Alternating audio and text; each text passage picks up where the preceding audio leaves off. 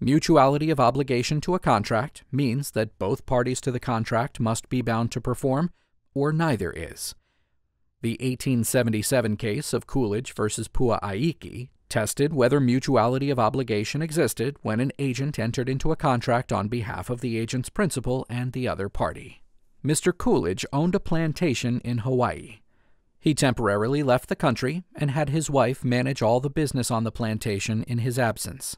While he was gone, Mrs. Coolidge completed all the duties of manager, including signing contracts with Pua'aiki and Kea for Pua'aiki and Kea to work on the plantation. When Mr. Coolidge returned, he resumed running the plantation.